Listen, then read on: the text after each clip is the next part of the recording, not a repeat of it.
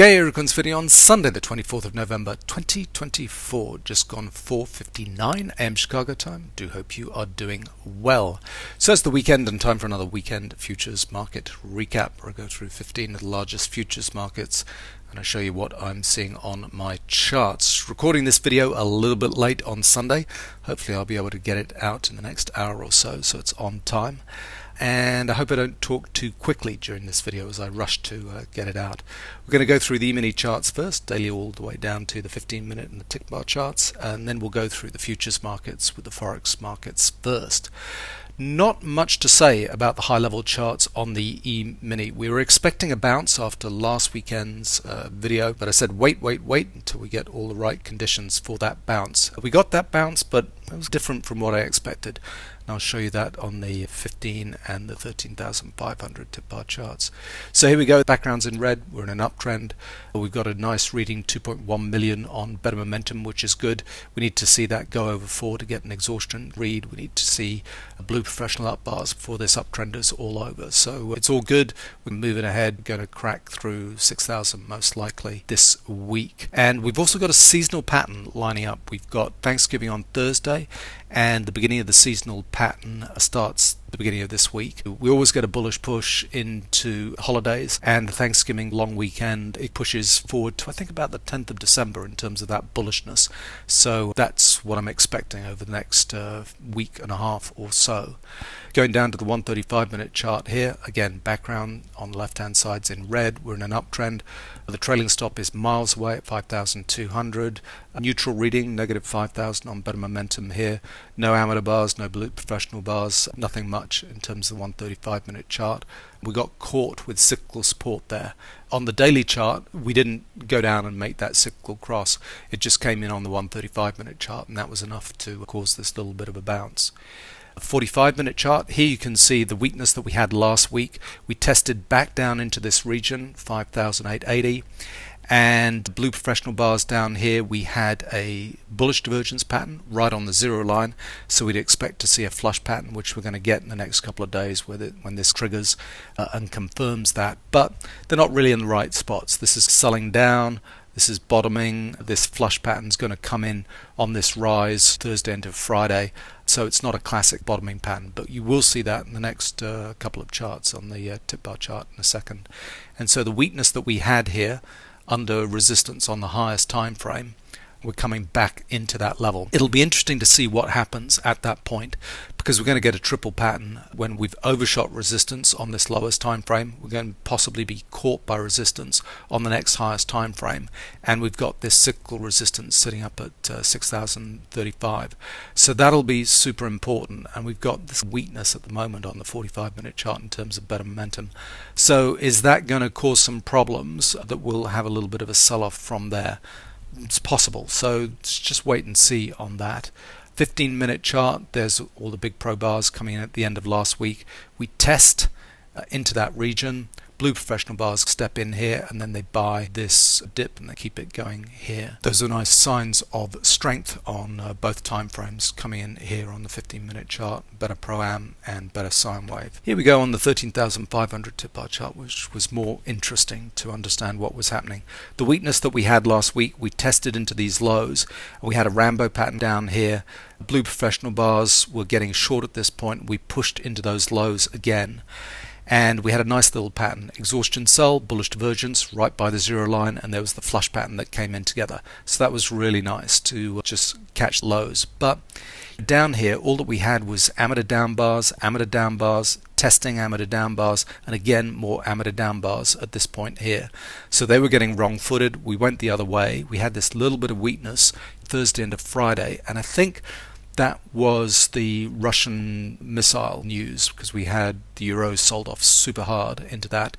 And I think that's what happened there. Blue professional down bars caught that. We stair-stepped the trade up, and we're looking as if this is just sitting under here, this 5,991, 6,000 level. We've got all these touches happening here, bang, bang, bang. The market doesn't usually reverse at that point. That looks more like a wedge waiting to break out above the 6,000 level. Keep going there. If it had been one or two pushes, or we'd had a little bit of a push and caused an exhaustion pattern, or blue professional up bars and immediately got rejected, I would say watch for this level to be broken on the way down. But this looks like it's wedging up to get through 6,000, and we've got that seasonal pattern happening as well. So I think that looks pretty good for a break this week. We've got everything going on here in terms of better sine wave. Yes, we've had a little pullback to end of trend pattern there, but we're above resistance on the intermediate and the highest time frame, so these most likely have to go look for a pullback to end of trend, at least on the intermediate time frame. So I think all of that is constructive for getting through 6,000 this week, but the 45-minute chart here where we're sitting under this resistance, let's see if we get a triple print somewhere between where we are and 6,035 to see if that's an area where we just have another dip down into this before breaking back through those highs. So that's what I'm seeing on the E-mini charts. Let's have a look at the tip bar charts. So as usual, we've got the 4 charts set up with the 2 time frames, the 500 and the 1500 tip bar chart for the case of the euro, and we've got better pro-am, better momentum on one chart and better sine wave on the second. Always say look for this top left chart. This is better pro-am on the highest time frame for clues as to direction and professional activity. And here's the sell-off that we had. We had a nasty little break here, 105. I caught that break and then immediately reversed and went the other way, which was nice. But that was the missile news out of Russia-Ukraine that sent that market down, the euro market down. And yes, we've had exhaustion sell and bullish divergence, amateur down bars there, but no blue professional bars at those lows. We could have a little bit of a bounce, but we need to come back in to test those levels to really check that that low is in. We're at 3.5 down there. Pull back to end of trend on the intermediate time frame here on the 1500 tip bar chart. But it's not enough to bottom this. We need to see the blue professional bars come in. The trailing stop is still 105, quite a long way away from the activity so far. So that's euro chart. British pound, same thing, sold off in the same news. Here we've got blue professional bars coming at 125, but no exhaustion sell patterns down here. So British pound's still got to do some work. Aussie dollar didn't get sold down quite so hard, but here this is interesting. We've got blue professional down bars into the lows here. Exhaustion sell, bullish divergence come in this 64.8 level. Looks like it's interesting. Let's see if we can build there. No, we've still got some time here on better sine waves. Still got signs of weakness going on this highest time frame here. So this has got to come down. We've got to find support on the highest time frame. So not time yet for the Aussie. Japanese yen, we talked about this last week with the patterns, and we had that sell-off. Here it was blue professional bars, exhaustion buy, bearish divergence flush, bang, we sold off. We did sell off initially at the beginning of last week, but then we came back up, trapped a lot of people here above that last move, and there the big pro bars come in. They came in here and they came in here to sell it down. We've got weakness there, a little bit of a test back up with amateur up bars under the lip here, but we're falling off. We got a stair-step trade, blue professional bars at the end of the week. So let's go see if we test down into 64s with exhaustion sell and more blue professional bars coming in at those lows to catch the Japanese yen. So still in a downtrend on the Japanese yen. 10 years fussing around all week. I was talking about last week saying it was really junky and difficult to play this. The blue professional bars are not coming in the right place in order to bottom this, and as I look at this, there's not a lot. Trying down here to hold it. Rambo patterns, blue professional bars. Let's see, we had some strength at the end of the week. Blue professional bars, a bit of a stair-step trade there. So let's see if that holds for 10 years. And gold had a really nice week. So this is a nice little setup. Exhaustion sell, bullish divergence, blue professional bars on the low down here, and then we test, amateur down bars, testing, bang, bang, bang, break into an uptrend beginning of the week, and it just races away. What is that, 150 bucks or so to the upside. That was really nice.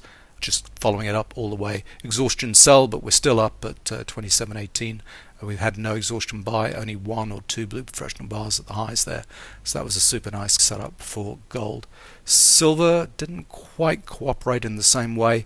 We didn't have exhaustion sell down here, and the blue professional bars, the big pro bars, coming in at the highs. It's not as convincing, not as nice a pattern as gold, but if gold continues to rally, the silver will follow along, I imagine. And Bitcoin had a heck of a week. We got up to just shy of $100,000, 99.86, and we're weakening over the weekend.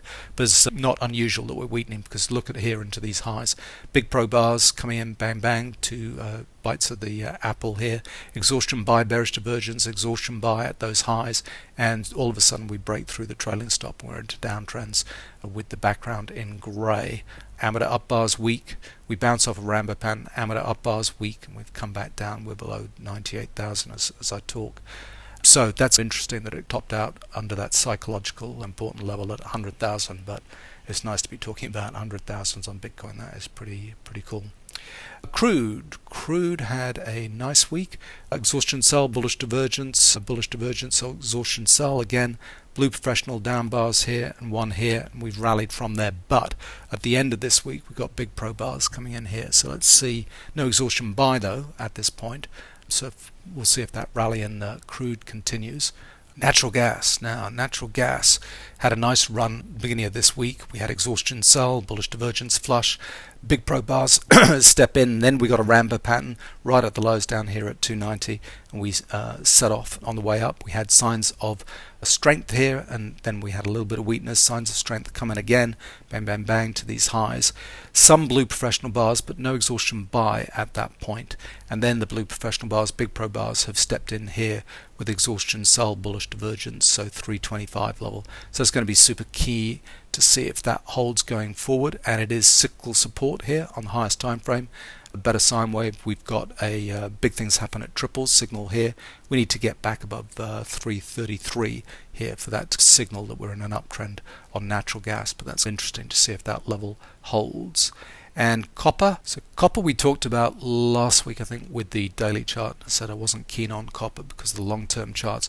Yes, we bounced off these lows down here at $4, but we bounced into trouble. Blue professional up bars, big pro bars, here again, another big pro bar here, and it's almost like we're rolling over at that point. Exhaustion buy, bearish divergence flush. That uptrend ran out of puff pretty quickly. Signs of weakness come in, break into a downtrend here on copper. So copper not looking too good, and if you look at the higher time frame chart, that's why. Resistance comes in on the highest time frame, end of trends go off, bang bang bang, sign of weakness, and we're in a downtrend on copper. And then lastly the ags. We've got corn, had a little bit of a bounce from last week, so there's a setup, exhaustion sell, bullish divergence, blue professional bars, break into an uptrend, backgrounds in red, but we run into trouble. It's all being led by the amateurs at that point, and we've weakened from there. So let's see if we've come back down to this level where, first of all, they bought it at the end of last week, beginning of this week, and we're back into those lows. So let's see if that level holds. Blue professional bars come in, possibly cyclically. Yeah, we've got to run this thing out. So we've got resistance on the highest time frame. We've got to find support in the highest time frame before corn finds that level and maybe bounces from there. Soybeans. Now I was looking at this trade for Thursday, Friday. This was looking good into the lows down here. Big pro bars come in at 975, exhaustion sell, bullish divergence. We start breaking above the trailing stop, but the background's not turned to red yet, so that's what I've been looking for on soybeans, and that is because on better sine wave we've not turned into an uptrend yet. So soybeans is looking interesting this week. And lastly, wheat. So last week we had all these big pro bars come in here. We finally break back above those and into a little bit of strength, but then blue professional bars come in. But we're coming back down into that whole area where we had big pro bars previously, exhaustion sell. No blue professional bars yet, so let us see if that area holds. And again, it's terms of timing. This cyclical resistance is coming on the highest time frame. We've probably got to play this out to cyclical support on that highest time frame and see if that whole level starts to hold and we break into an uptrend on wheat. So it'll be interesting this week to see if the E-mini continues to rally. We've got that seasonal wind behind us, so hopefully that'll continue to rally, and let's see how far Bitcoin dips down. We've got profit takers because of the 100,000 level come in. Let's see how severe that little drop off on the Bitcoin is going to be. We've got some other charts starting to line up, but they haven't triggered quite yet. It'll be interesting to see how they set up this week. So this week's also going to be shortened trading because of Thanksgiving. So the Wednesday's going to be light, Thursday's markets will shut, and then Friday's going to be super light. So really only 2 days trading to go. But we can still have quite big moves on the light traded days. It's possible to move those markets around pretty substantially, even though the volumes are going to be light. So if your trading is going well, I'm looking forward to next week.